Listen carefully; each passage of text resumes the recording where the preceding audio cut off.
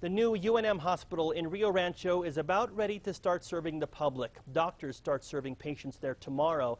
As News 13's Krista Gutierrez reports, the benefits stretch far beyond the Rio Rancho city limits.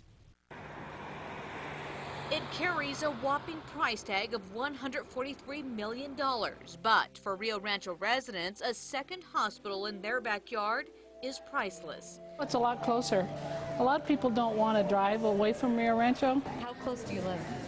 Like what? No more than 10 minutes away. The 72-bed UNM Sandoval Regional Medical Center offers just about everything: family medicine, women's services, cardiology, even general surgery.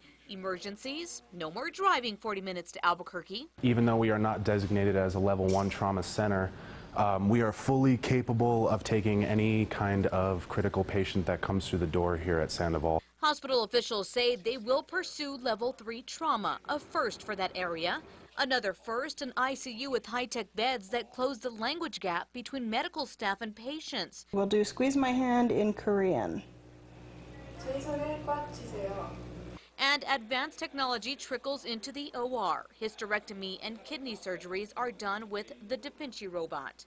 Because it enhances what the surgeon can actually see, it cuts down on any kind of trauma, extra trauma to the tissue, it reduces bleeding. And it means a quicker recovery.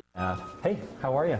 Now, there are also firsts for the state. And we're the only provider in New Mexico that actually has not just one, but 2 CTs that actually provide low-dose technology. That decreases patients' exposure to radiation during a CT scan, something medical staff says every New Mexican can benefit from. Krista Gutierrez, KRQE News 13. Hospital officials say their system also talks to those at UNM Hospital here in Albuquerque. The facility will also be used as a learning center for medical students. This is Rio Rancho's second new hospital in less than a year. Presbyterian opened the city's first hospital late last year.